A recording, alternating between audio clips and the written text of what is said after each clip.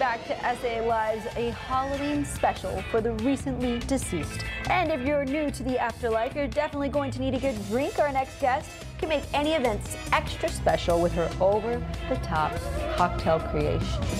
We're working with a professional here. We'll be the judge of that, though, all right? We got Lillian Oller, owner of Assemble Cocktail Workshop. You brought the party. Oh, yeah. Oh, yeah, Beetlejuice. All right, so what's the first drink? We are going to make beetle blood. Oh, all right. Yeah. Here you go. All right. Straight from the source. Straight from the source if you need it. I'm willing to give. All right. Oh, no. We're going to measure this thing in the shaker tin here. We are going to throw in some vodka. Vodka! Oh, my old friend. It could be any base spirit that you like. For you tequila lovers out there, or gin lovers, this could even work well with bourbon. That's probably enough for you, Mr. Beetlejuice. Listen, I'm undead. Or dead. Whatever. I don't even remember anymore. And then we also have this blood orange syrup. That's always reining me in. That's enough. We have this blood orange syrup that already has some activated charcoal in it, just to make that extra spooky, give it that extra spooky vibe. There's also some cranberry juice. We're just going to throw that together, put some ice in it, and shake it on up. Perfect. And a shake. And a shake, and then you can just pour that into that martini glass and garnish with a little blood orange slice there.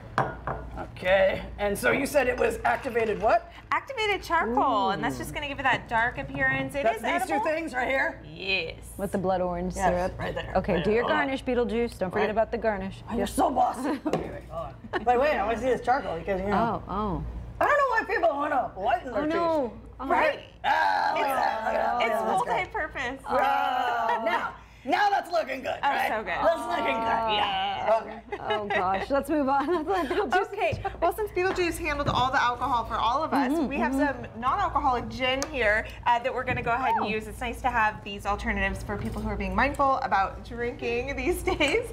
Not so mindful over here. Right. Go ahead and pour a little bit in the glass here. And then I just pre-mixed up some basil simple syrup, lime juice, and cucumber juice strained there. And you can just pour on top, almost up to the top. I'll help you out with some ice, and we will throw some tonic water over that. I love the green. Fill it up. Now this is called the sandworm. It is the sandworm. How's Beetlejuice? How's Beetlejuice having too much fun over there? Okay. And this little like ribbon of cucumber makes a fun little touch for Halloween. The little skeleton right there. You see that? Oh, that's cute. Oh, that's yes. so cute. Now this gin here doesn't have that effervescent kind of that feel, the agitation that you get from a regular gin, but adding herbs like basil is going to kind of make up for that there. Okay, what is it okay that Beetlejuice is? That's okay. Beetlejuice is living the best Beetlejuice life. The best Beetlejuice life. Okay. Yes, all right. This cocktail's got some life in it. Oh my gosh. Okay. Well. Okay. And then for the people who shouldn't be making their own cocktails at parties, we have a pre-batched Deo daiquiri here. This is a banana liqueur, a rum, and lime juice and coconut water. And this is just going to be pre-batched, pre-measured. So you went with like a tropical type. Yes. Yeah, I like that. Banana infusion there. And it's nice to have it pre-batched, right? And you could just pour away, and it's delicious every time. More garnishes. No, I think you had enough garnishes. Oh wait, what? I don't know. Oh, Beetlejuice. Stop it! Stop it! Okay. And with this, we're just going to do a couple dashes of bitters there. This is just going to add to the complexity, make it just pop a little bit more. You could throw in a banana chip. You could also throw in some lime zest, but a nice little lime wheel is what we're going to do if we're pre-batching this for guests who shouldn't be making their own cocktails at a party. Like Beetlejuice, right? This would be good for Beetlejuice. It's nice and simple. All right, people can book you for special occasions, parties. You can come out to them, right? Yeah, we can come out to them, or they can come to our new little pop-up studio that we have going on for the holidays.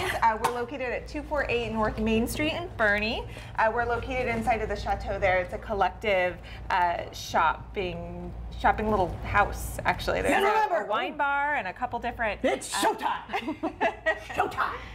Every time with Lillian. Showtime. All right, thank you so much, Lillian. Thank you. There's the website for more information. All right, there's lots more ahead.